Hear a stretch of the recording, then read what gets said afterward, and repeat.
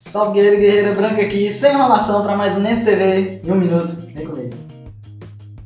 E eu começo falando de desfalques no Fluminense, pois se havia alguma expectativa em Caio Paulista e Gabriel Teixeira, eles sequer viajaram para o Equador. A lista dos que viajaram vai estar aparecendo aqui do lado. E eu te pergunto, o que você faria? Reutiliza o esquema da partida contra o Inter, troca só uma peça por outra e arrisca um Kaique ou Luca?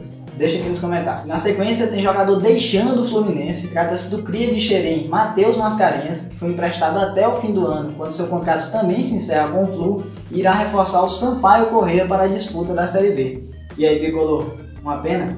Comente. Para finalizar, vamos falar de Rogério Machado, pois segundo o site, só a classificação na Libertadores o mantém como técnico do Flu, e de acordo com o Amaral, do Arena SBT, o substituto será o Rogério Ceni. Confere aí. Se o Rogério não classificar, o treinador do Fluminense vai ser Rogério Ceni.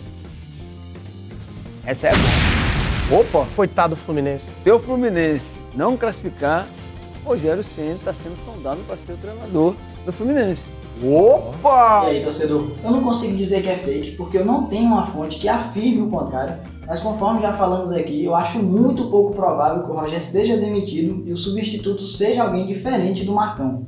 Mas e você, o que acha? E se a opção fosse apenas essa, Roger ou Rogério Ceni, qual seria a sua decisão? Deixa aqui nos comentários, se inscreve no canal para continuar recebendo informação sem enrolação, deixa o like se gostou, o dislike se não gostou, compartilha esse vídeo aí nas suas redes sociais. Um cheiro, saudações tricolores.